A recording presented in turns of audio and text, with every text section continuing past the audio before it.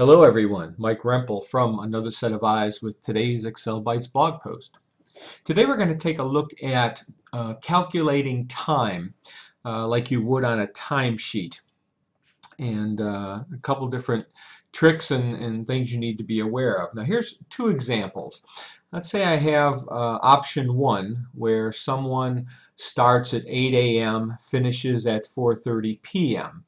Now to calculate that, it would seem pretty simple just to do an equals F4 minus F3, and you come up with 8.5 hours. And there I had to do formatting in the hour minutes style on custom to get that 8.5 hours the way I liked it. That makes sense.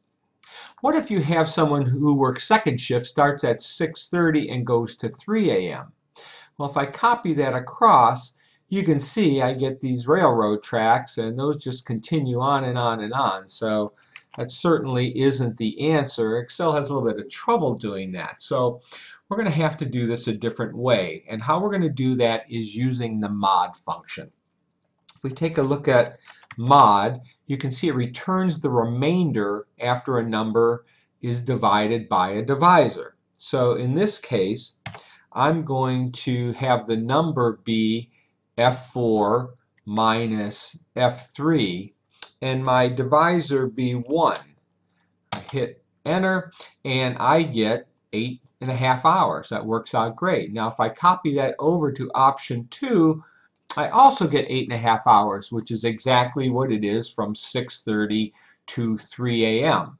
How does that work? Why does that provide the correct answer when using just a typical subtraction didn't work? Well, you have to understand again how mod works and also how Excel deals with time. So let's just take a quick look here. I'm going to go to the Formulas tab and evaluate the formula. And here we're going to look at the mod G4 minus G3, which takes 3 a.m. minus 6:30 p.m. And if you watch G4, which is 3 a.m., if I hit evaluate, that converts it to 0.125.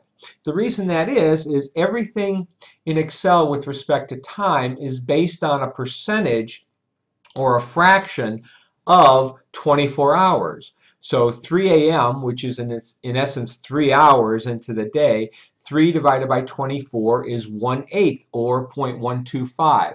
So 3 a.m. is 0.125. 6:30 p.m. is 0.77083333.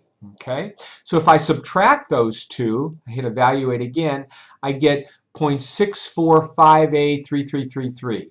So if I take 0.64583333 and I say equals that times 24, what do I get? I get 15.5 hours. Well, if I take equals 1 minus that, which would be the remainder, if I took this number, divided it by 1, the mod function doesn't return the answer, it returns the remainder. The remainder would be 0.354167. And if I take equals that times 24, what do I get but 8.5 hours?